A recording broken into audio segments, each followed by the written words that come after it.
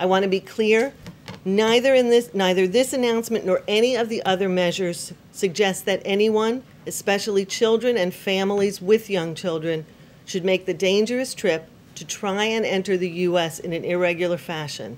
The border is not open.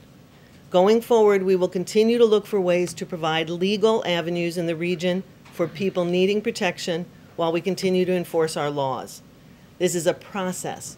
We have a great deal to do, but this administration has made significant progress, and we will continue to do so. It reflects who we are as Americans, putting our values at the center of our policy.